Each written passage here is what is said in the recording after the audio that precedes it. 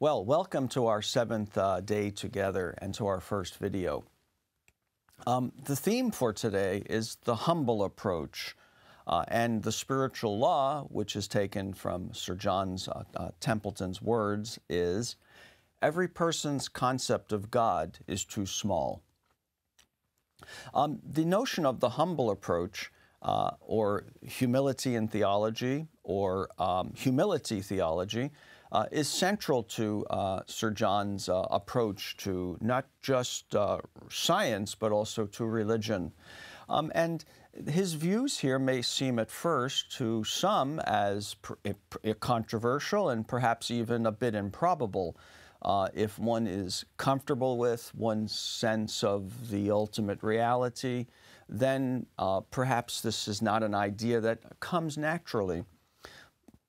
But if you've ever experienced a lack of fit between your sense of the divine and the reality of the way that the divine is expressed in your religious tradition, then it becomes clear what Sir John means when he says, every person's concept of God is too small. So this idea is perhaps it may seem a bit unusual up front, but it is central to virtually every highly developed religious tradition. Every religious tradition that has a well-developed theology or religious philosophy comes eventually to the realization that what the religion is ultimately oriented toward, God, the divine, the absolute, the supreme, that this actually is an immense and massive reality that can never possibly be contained in any one set of symbols, in any set of sentences. It's just not possible that the infinite can be contained within a small container. Now, this doesn't mean that the container is without value.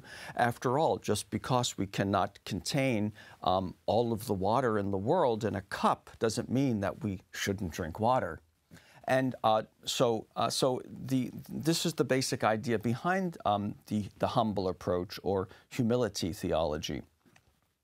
This is an idea that is very appealing to me because I'm a religious pluralist, and that is, I think that each of the world's great religious traditions has much to offer. And that, of course, that doesn't mean that I want to try to practice all of the world's religious traditions. That would be not only impractical, but it might lead to superficiality. But on the other hand, that doesn't mean that I cannot continue to allow myself to be influenced by the traditions that do influence me. In a way, I have to have the inner humility within to allow myself at different points to be influenced by this tradition, which is stronger in this area, and then in another situation to be influenced by that tradition, which may have more to say about that aspect of life. And so the second learning objective for today follows from the first, and that's to show how Sir John's notion of humility theology comes from this idea that our God or our divine figure is too small. So to say this about religion, I'll say a few more words about this in a couple of minutes to show how this idea is central to all theologically and philosophically developed traditions. But it's also true with respect to science as well. See, for Sir John, this notion of humility theology or humility in theology, or perhaps more broadly, the humble approach, it cuts two ways. Because the humility needs to be practiced in religion by realizing that what we say about the divine, helpful and useful as it is, isn't the last word, can't be the last word. That can be an idea that can be challenging for some and liberating for others. But it also applies to science. I'll have more to say about this in the next lecture.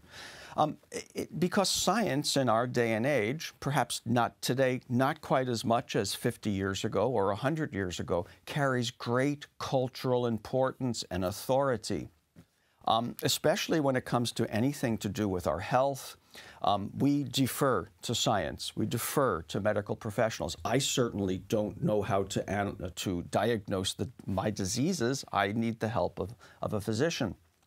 I can't perform surgery on myself. So we completely defer there. But people who might defer in that case may not defer at all when it comes to matters having to do with what they see as religious concerns or religious interests.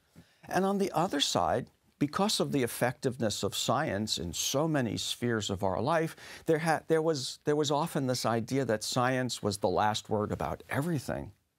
But it's pretty clear that science doesn't have a whole lot to say about the afterlife or about the source of our ethical intuitions. Scientists can perhaps tell us much about the functioning of the brain, but it's not really possible for scientists to tell us why we feel the imperative to love and to be honest and to be just. Darwinian and social psychological explanations are interesting and they're good as far as they go, but they just don't go far enough. That's the problem with reductionism in general, is that it's interesting, it's important to know about the neural circuitry that occurs when I have a mystical experience. This is excellent information to have, but it doesn't explain anything more than the functionings of the brain. It doesn't tell me why or I have those intuitions, and it certainly doesn't give me principles that can allow me to negotiate the moral dilemmas of everyday life. So it's good as far as it goes. For instance, if I were to stand on a scale here this morning, don't have a scale nearby, but we can imagine it, it would show me my weight. But it wouldn't tell me anything beyond that. It wouldn't tell me why I have that weight or what I should do to reduce the weight or to perhaps increase my weight.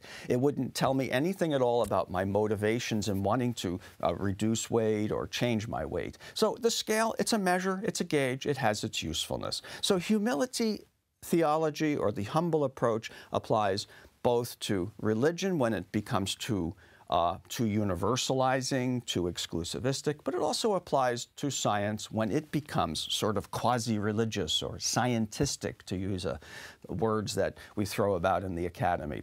Science is good. Scientism is not any more helpful than some other kind of religious fundamentalism. Scientific fundamentalism or scientism, when people insist on a materialistic approach and that science and its measurements can tell us everything important about the higher dimensions of the human spirit, that also is not based in any evidence. It's not based in actually a good argument even.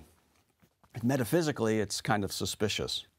All right, so I'd like to say a few words. You can see I get a little bit excited and passionate about that topic that has animated me from the beginning of my academic career, and that is to try to create a space for religious language and religious thought and religious experience to find its legitimate place in the academy, in the university, among the sciences as well, as a legitimate and profoundly important aspect of life that simply does not yield to being reduced to some scientific explanation. So to say a few words about this idea that your God is too small, well, that phrase, in a way, is not original to Sir John, and some of us may remember the 1952 book, but reprinted many times by a British bishop and ecclesiast. His name was J.B. Phillips. He published a book called Your God is Too Small. And in this, the bishop distinguished between what he called unreal gods and an adequate God. And so this difference then between a kind of God of our imagination that may be of some value and the real God wasn't original to J.B. Phillips as well. This is very much a part of Christian theology back to its origins. We find traces of that in the New Testament in many writers such as Dionysius and Eckhart, who distinguished between the Godhead and God. My own doctoral advisor, Gordon Kaufman, distinguished between the available God, the God of our everyday religious experiences, and the real God. The names could be multiplied indefinitely.